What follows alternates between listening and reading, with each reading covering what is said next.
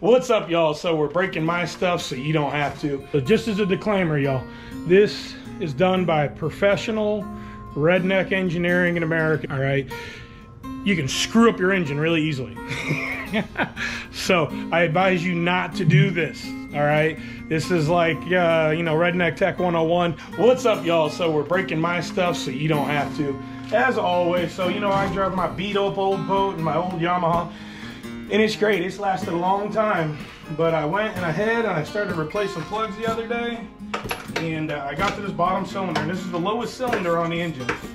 And every time on Yamahas, this is one of the old school problems with the Yamaha, is this lower cylinder gets water in it. I filled it with oil last night, and I got some pictures I'll show you of the plug here. But this plug has rust on it, which means there's water in this lower cylinder. So what we're going to do is we're going to do a compression test, and this is how you're going to do a compression test. First thing you're going to do is you're going to go up there, and there's a lanyard attached to a kill switch. We're going to disconnect that kill switch to hopefully disconnect spark. Not all engines have that. Not all engines work that way. Sometimes you got to disconnect the fuel pumps, disconnect fuel so there's no fuel going back here. You don't want something to blow up. You got to be very careful because you still have a spark plug and you still have fuel. And if you have spark, you could blow yourself up, set your boat on fire and everything else. So it's very important to be very careful. It always pays to disconnect fuel, and at the very least, disconnect spark. You got to really look at your boat and your engine and how it's set up, but you got to be very careful to do this. If you don't know how to do it, hire a professional. It's just one of those moments, and you should say, maybe I shouldn't do this myself. But I love living on the edge. So what we're going to do is we're going to come in here and we're going to do a compression test. So first thing we're going to do is Bill's going to hop up in the boat. We're going to disconnect the lanyard, which is going to kill spark to this engine, and then I got a compression tester, and we're going to check compression on the cylinder, and then we got to find out how the water got into the cylinder. More than likely, the water passage on these water jackets and heads rotted through, and some water got into that cylinder. So, all right, here we go. It's breaking our stuff, so you don't have to. Check it out. All right, y'all. So what I've done is I've went along and I put my spark plug wrench on here, and I popped them all loose. They're really tight. You got to hold it in straight and give it a little tap to pop it loose. You don't want to shear these plugs off in the head. You got to be very careful. You don't want to break the ceramics on them. But I went around and I loosened up all the plugs, all cylinders of the engine, because we're going to go cylinder by cylinder and we're going to check the spark. And as we check the spark, I brought a Sharpie. The reason I brought a Sharpie is I'm going to write on every cylinder head, every cylinder, what the compression is, so we can check spec on every cylinder and make sure it's in proper parameters. All right.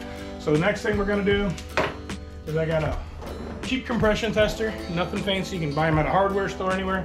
And I'm gonna match up my spark plug size to my compression fitting. Okay, so we got the right spark plug size and compression fitting. I'll set my compression tester up. Super simple. Just got a quick disconnect on this side. All right, you just snap them together. They're all similar. Push it down in, push it up. Make sure you got the fitting on here. There's an O-ring on these fittings. Make sure that, make sure the O-ring is compressed correctly so you don't want to have any leaks. If you got a leak in this, you're not going to get correct compression. So let's go ahead and start with the worst cylinder. I actually put oil in it when I found this out. So Bill, let's turn this over a little bit and see if we can blow out some of that oil before I do this, because I want to have as dry as the cylinder as I can for my first check. If you have oil in there, it'll give you a false reading, and that's how people sell blown up engines, is they will fill the cylinders full of oil, and it'll actually give the engine compression. And that's how, when you go to do a compression test on an engine for a shady person selling it, if they pass them off for you to buy an engine and think it has good compression, when in fact it's worn and the rings aren't making compression. So anyway, go ahead and turn it over. Let's blow some of this oil out of here. Is it neutral? There you go. Good. That's it. Just a couple times each. All right, now we're going to go in here, and I'm going to it's actually easier to screw this in if you do it this way first before you connect it. And we are going to put this in there and tighten it down in. You got to get a good seal.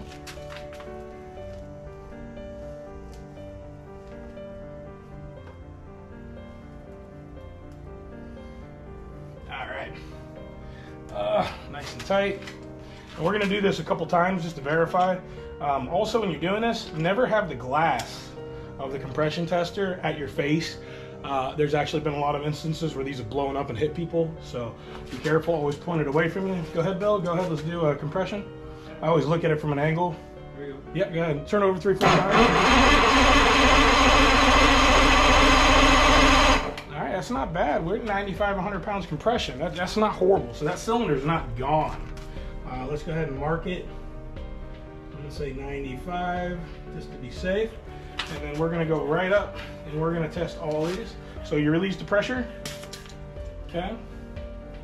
And you know, that could be a false reading because I did put oil in there. So, you know, and I gotta be a little more specific about that. So it's not necessarily a false reading, but the thing is that that oil will give, it'll fill the grooves and provide better compression for that cylinder.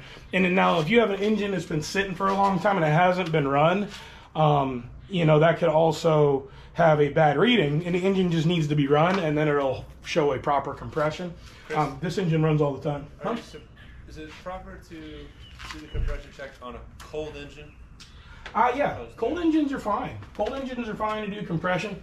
If engines sit for a long time, a lot of the fluids that are in the engine, the oil, the residual in the cylinder will drain down. Temperature causes the metal to contract. So sometimes, you know, it's good to run an engine. It'll give a better reading. But, you know, I like to have comparative readings of a dry, cold engine. And then if it's got, you know, I've had engines that have sat that I've run them, or I've put oil in them, and it allows the, it's like ring free because the rings get stuck. And then, you know, sometimes they bust out. You can get a bad reading that way. And then, you know, I mean, there's a lot of variables, and that's why it pays to have a professional that knows all these variables that can explain them to you. So like when you go and buy a boat, you got to have a boat surveyor that understands all these variances, and something as simple as just doing a compression test. So just be very careful, methodical, and read up so you understand what's going on a cold engine, a hot engine, an engine that had oil in it, an engine that may have bad rings, and what the different readings mean. All right, y'all, so I'm gonna go to the next cylinder. I'm just gonna go one by one, and then I'm gonna go back and test that bottom cylinder again, see where we're at. But right now we're gonna keep going up here to the next cylinder, and we're gonna do all the cylinders. All right. Screw it in tight. Make sure it's in there good. You want a good seal. All right, Bill, go ahead.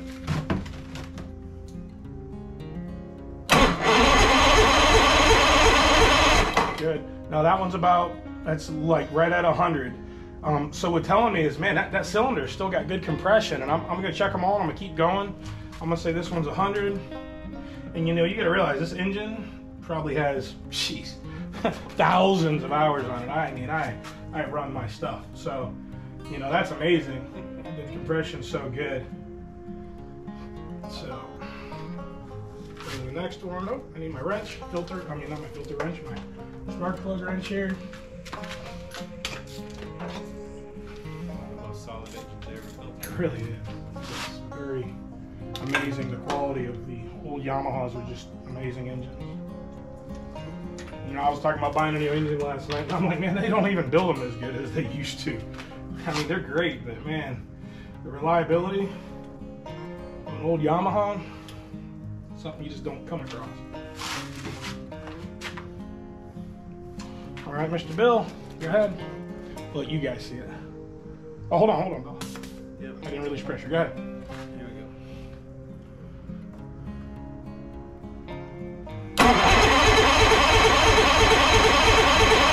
Good, right there, right around 100 again. That's perfect.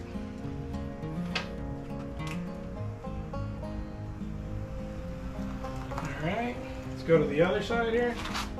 Oh, can't see as well over here, but I'm here.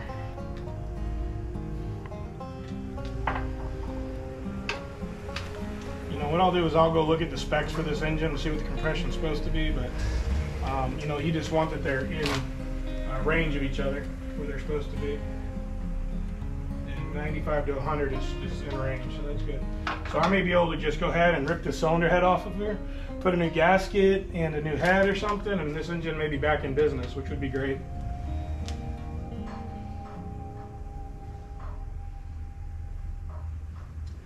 All right, Bill, go ahead. Release the pressure. Here we go. Oh yeah, we're good. Cool, go ahead. We're right at 100 again. Perfect.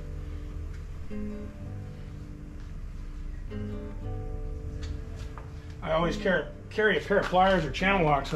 My adapter sometimes gets stuck in the cylinder here. Because I tighten them in sometimes a little too tight, just trying to make a good seal. It's got a bust. Oh, you know, and I'm stupid. And a reason my adapter is getting stuck in the cylinders too is I'm forgetting to release the pressure. If I try to unscrew my adapter before I release the pressure, then the adapter gets stuck in the cylinder. It's just me being stupid. All right, so let's go ahead and check the cylinder. Go ahead, Mr. Bill. Good. And again, that is at 100. So we're gonna go ahead and mark it. It's like right there, yeah, 100. So this was 100. This one's 100. Okay, and we're down to the last cylinder, guys, and we have completed our compression test. And then after that, the next video will be on ripping this head apart. See what is wrong. I'm gonna remove this last plug, which are all followed out. That's what I was doing, was see, relieve the pressure, and then you can back out your fitting. Sometimes that pressure just gets it stuck in there. But always keep a pair of pliers to get it out. And then the last cylinder up top here, I know it's getting noisy out here. Everybody's doing stuff in the neighborhood. They're being noisy. They're noisy. And again, you make sure you have your spark killed, because I don't know if you saw, there's a little fuel popping out of these cylinders now because I didn't disconnect fuel. And you don't need that fuel igniting. So always make sure you've killed spark. Maybe you got to kill a fuse, whatever. Anyway, last cylinder. Let's see where we're at. Go ahead, Mr. Bell. And then we're going to check. Awesome. That one's even got a little higher compression. And then we're going to recheck that bottom cylinder one more time. Now that it's got a little fuel and oil in there, it may actually come up to 100, which means there's some wear in the cylinder, and you know, it's part of life. But if it's still within compression spec, then we can definitely move forward. Once we pull that cylinder head off, we'll see if there's pitting or scoring in that cylinder. Hopefully we caught the water leak quick enough. So this one's actually got like almost 110. That was pretty good. All right, let's go back. But it's got a lot of fluid in it now too that may be contributing to the higher compression, because once you get a little liquid in the cylinder, it'll give a higher compression read. Like this one right now, probably will come up to 100, simply because we've been doing what we've been doing here. Anyway, let's see if we can get this in there. Don't cross thread it, very important. Don't screw it up. And then make sure your compression tester has a good seal. All right. Here we go.